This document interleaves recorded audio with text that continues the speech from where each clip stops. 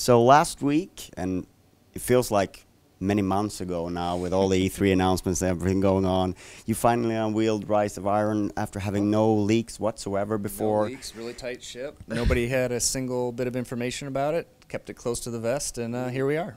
Yeah. A lot of Bothans were killed to let that out. But anyway, No one was killed. No one was killed. no one's killed. But Rise of Iron.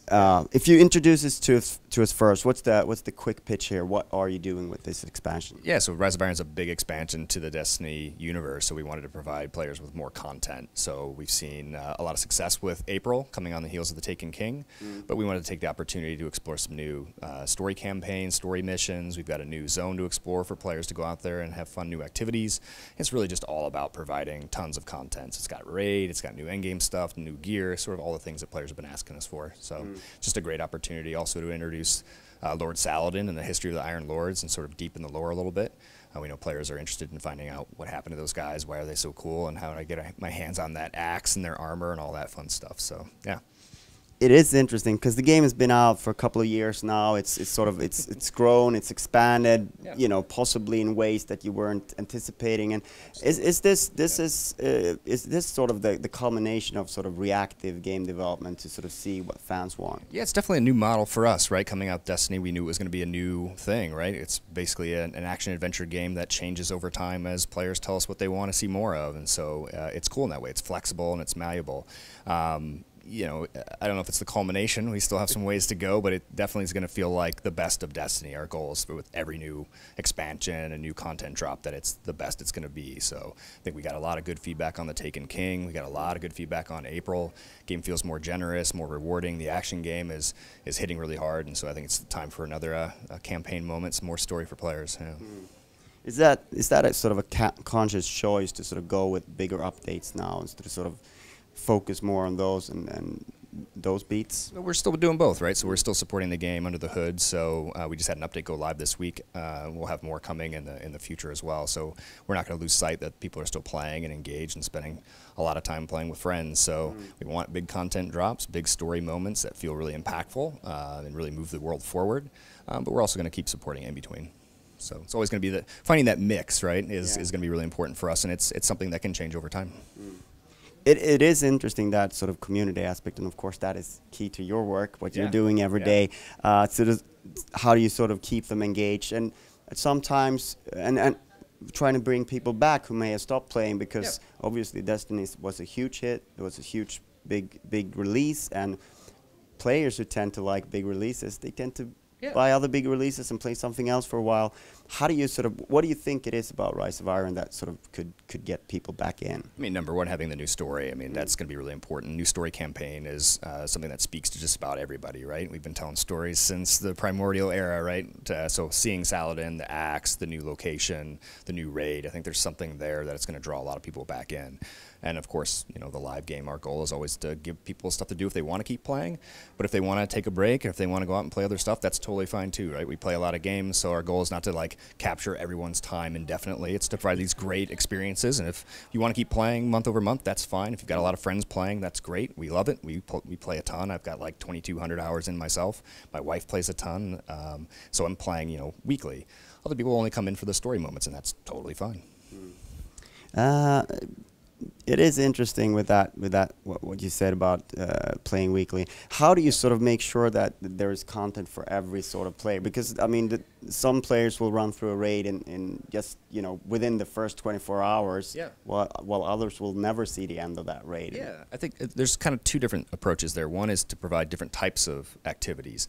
So we do have story content, we have endgame raid content, we also have competitive multiplayer stuff, or just patrols, exploring, collecting gear, you know, the sort of things that you can do on a routine basis.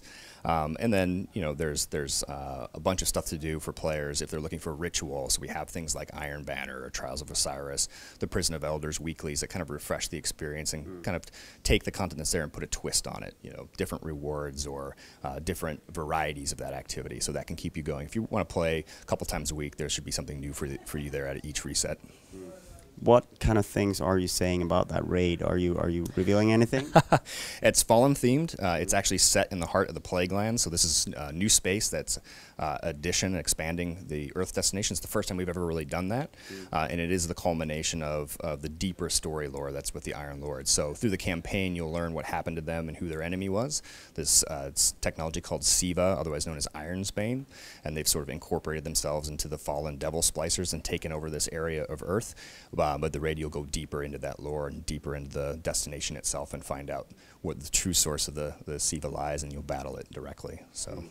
And the plan is to roll out everything at once with Rise of Iron, or do you have like a roll-up with it? Or yeah, the core content will all go live on September 20th on PlayStation 4 and Xbox One, and then there's some follow-on ritual stuff. So we want the raid to hit pretty close to launch, but there'll be all the stuff that players expect following as well. So we like the approach with Taken King, where there was a nice tail of content, stuff that keeps rolling out and keeps players happy, gives them some additional stuff to do. So you can expect that kind of thing to happen again. And it kind of makes sense from a story perspective for players to have experienced that before they take on that. Yeah, absolutely. And it gives them a chance to go out there and hunt for some new gear and get their legs and get their bearings in the world and find out why it matters. And it also helps us line them up so they can all have a fair start. Everybody gets to sort of, set the date on their calendar. We'll fire the gun and watch the race. Yeah.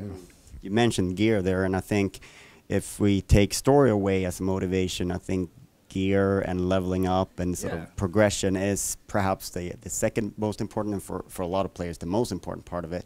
I noticed that you're having the Gellerhorn come back in a new shape. What can you tell us of the gear, and how have you sort of gone about creating that new gear? Yeah, so we want to make sure that there's that nice climb through the levels for players to the light, and they can go out there and collect new gear.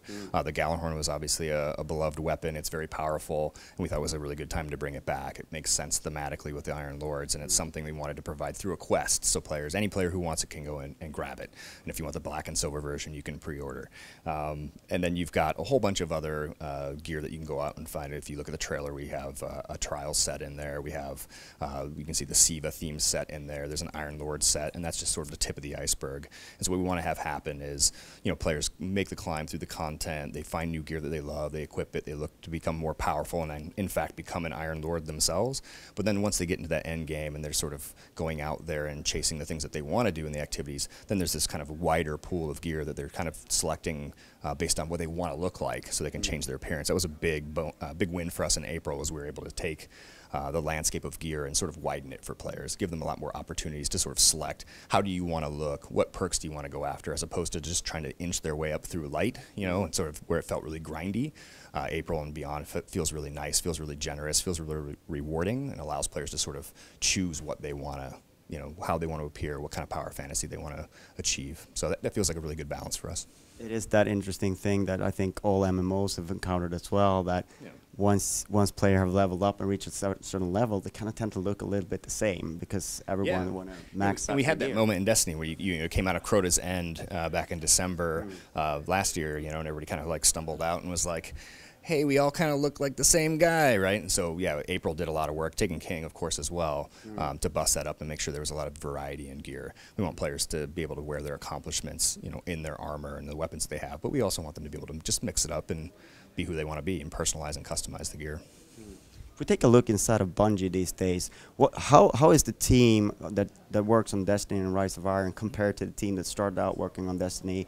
Is it the same size? Has it grown ever since, or are you sort of starting to split up? Yeah, we've definitely grown as a studio to support the live game and to build more content for players. We've heard the call; people want more stuff to do in the game, and we've taken some steps to sort of make sure we can build things like Taken King and Rise of Iron. So that's about creating teams. So this team's helmed by the game director Christopher Barrett. He's been at Bungie for 16 years. He was the art director on the original Destiny, so he's got a lot of good ideas, and he's a lot of fun to work with.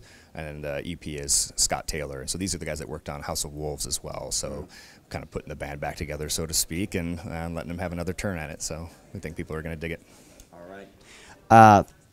You already mentioned the release date. Yep. Rate on that. When's it coming out, and what platforms? Yeah, so Destiny Rise of Iron is going to be coming out September 20th this year on PlayStation 4 and Xbox One. Right. Thank you so much for your time. Thank you. Appreciate it.